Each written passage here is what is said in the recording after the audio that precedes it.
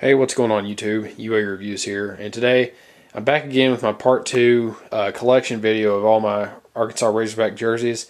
I'm going to do my newest collection, my Nike Razorback game worn apparel collection. So if you want to see the part 1 video, click the annotation on the screen now. But other than that, we're going to jump right in here. This is my first one I got. I got this about 1 year ago. And this is Jericho Nelson's jersey. He was a outside linebacker. He's originally from Louisiana. I believe he started a lot of games. Was a big playmaker on defense. He's probably one of my favorite players over the years to watch and kind of see him develop. And he now plays for the New Orleans Saints as a safety. So maybe you'll see him out there, number 37. But he's number 31. Back at Arkansas. A lot of use on this jersey. Not 100% what game this might have been used in. There's some nice holes in the jersey all around it. So, I mean, it got some really good use. I did pay like $125 for it. This is the one I paid the most for. And I knew it wouldn't be there long because he was a pretty popular player. So, next up, I've got one that I got around last Christmas. This is Jarrett Lake, I believe is his name. He's a linebacker too. Some good use on this jersey. He hadn't really played much over the years, but he's maybe looking in the rotation this year. There is a lot of use on this jersey, a lot of stitches where it's been stitched up. Number 39.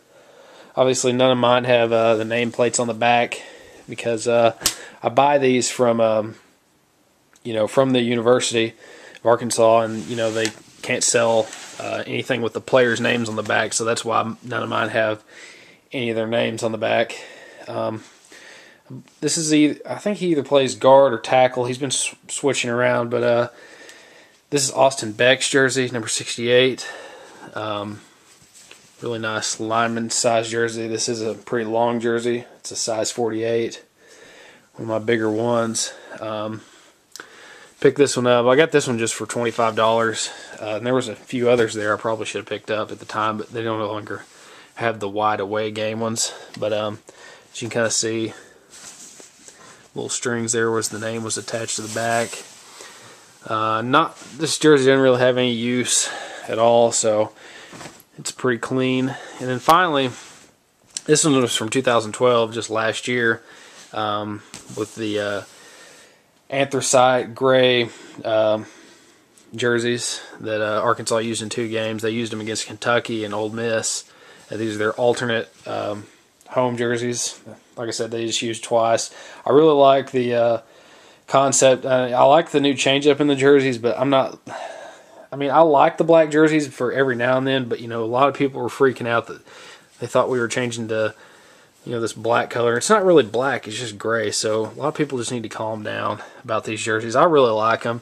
I do like the away and the home ones in the new style that they came with, so hopefully they stick with that here for a while, because it seems like every couple of years we change the look of our jerseys, and it's just kind of, I wish we could have stuck with that a few more years, but because I thought that was a real traditional look, and that's what people want to go with, is a traditional look. But this looks more modern. It appeals to our recruits. So I mean, it's a cool. I like the concept of the jersey, and I'll give you some more details. This is Travis Swanson. He's going to be a returning senior this year. Plays center. A lot of good use on this jersey. He has started for a couple years now, so I was definitely excited when I saw this jersey and wanted to pick this one up because he's one of my favorite offensive linemen. I've been watching him over the years. So, and then what's really neat about these newer jerseys, they have their little saying there, "Ring the bell," on the collar of the jersey, and then there's the back. So that's all my Nike game used jerseys, and also have these pants. This is a red pair of their game pants. Razorbacks don't normally wear red, because I read somewhere like it's bad luck for the Razorbacks to wear red. wear red pants, but I've seen them just wear these a few times. And I bought these for like $5. So, I mean, they kind of go good with the road jerseys. And then this white pair is a pair of practice pants that have definitely seen some use. You can see the little black marks there from, some overuse, but nice little hog and Nike logo there. And then it has number 56 scratched in there, or it's sharpied on there. And then there on the name, it looks like that was blacked out by somebody. But yeah, I don't think that guy's on the team no more. Number 56, can't even remember his name. But yeah, that's all my Nike stuff. And I'm going to show you guys just a few other things that I've also got that are kind of related. Alright, I got some other little fun things I wanted to show you guys. So the story behind all this Adidas stuff is when the seasons when they were switching from Adidas to Nike, they started to sell all their old equipment, all these wristbands and all this stuff really cheap one time, and I'm able to pick up quite a bit of this stuff. I got some Adidas forearm shivers sleeves. These are pretty neat. I think I picked these up for like $2 maybe. They're really neat. Cool to wear, like just for practice even. I wore these a few times. Got some Adidas lineman gloves. Pretty interesting. I've been just using these working out in the yard, just doing yard work and stuff, so pretty neat. Pretty decent lineman gloves. I think I got these for like $5, so pretty cool.